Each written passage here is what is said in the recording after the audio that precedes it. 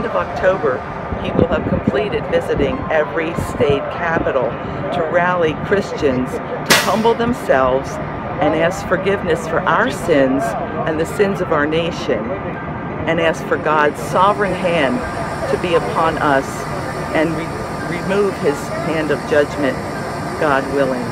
We need his help, we need his leadership, we need him, we need his son Jesus in our hearts, and this is our reason for going.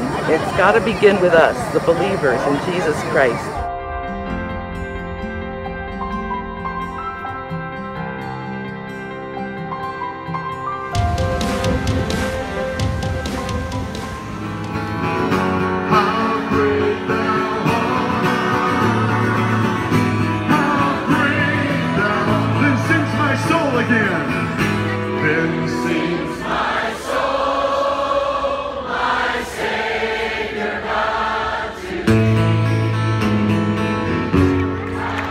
You know, we're all here today because we realize our country is in trouble. Okay? We're in trouble.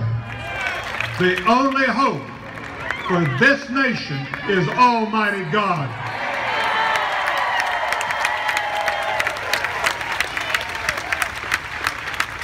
The most important thing that we can do today here in front of your Capitol is to pray. We need God's favor today as a nation. Now, there are people that say to me, Franklin, it's too late for America. Really? Too late? With God's favor, it's never too late. And we're here today to ask God to forgive us of our sins and to heal our land. And the most important thing we can do right now is pray. Now, you say, but Franklin, what do you want us to do? I want y'all to go back to your communities and begin to form a prayer group. You think God heard our prayers here today? You betcha he did. And when 2 or 3 are gathered together in his name, he is in the midst of us. This coming election has nothing to do about personalities. You've got 2 flawed individuals as far as their personality is concerned.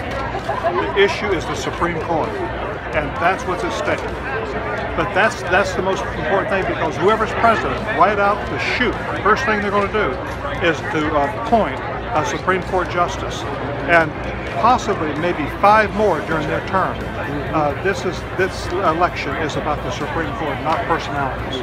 Some say, now Franklin, what would your father have done? Now I hear that a lot. They say, what would your father have done? Well, in 1952, he said, I think it's the duty of individual Christians at election time to study the issues, the candidates, and then go to the polls and vote.